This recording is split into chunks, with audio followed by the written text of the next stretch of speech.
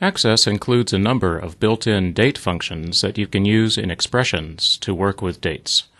In this video, I'll show you how to use the expression builder to get started with date functions and how to get more information about them. The expression builder provides an easy way to research functions and then add them to a database. One thing to keep in mind is that not all functions are available in every context. The expression builder will only show you the functions that are appropriate for each one. So to get started, I'll open the invoice list report in Layout View. I've already added a text box for due date. I'll open the properties for this control by selecting it and then clicking Property Sheet on the Design tab.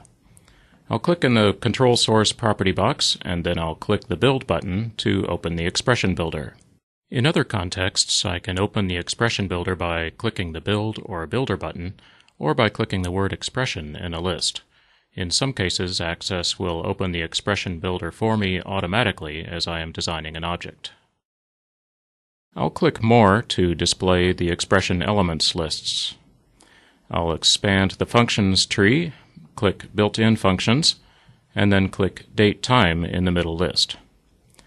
The right-hand list changes to show me the available date and time functions. In general, the date functions let you break a date down into its component parts, add or subtract date values, or create date values from the current system date or other calculations. As I click on each function, a short description of the function appears at the bottom of the expression builder. I'm looking for a function that will let me add a specific number of months to a date, and it looks like the DateAdd function will do what I want. If I click the link at the bottom of the dialog box, Access shows me the help for this function. I see that the interval argument is a string expression that can have these values, and that the number and date arguments are pretty self-explanatory. I'll close the help window and then double-click the function to add it to the expression box. Now I need to replace these placeholders with valid arguments. I'll start with the date argument and work my way backwards. I want to add to invoice date, so I'll select the placeholder and then just start typing invoice.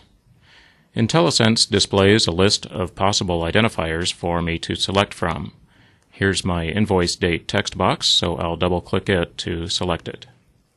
I want to add 3 months to the invoice date, so I'll click the number placeholder and replace it with a 3.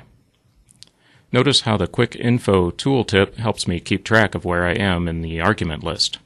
If I want, I can click the function name in this tooltip to open the help topic again. Finally, I'll click the interval argument placeholder and replace it with an M for month. This argument is a string, so I need to include the double quotes. That looks good, so I'll click OK, and Access adds the expression to the Control Source property box.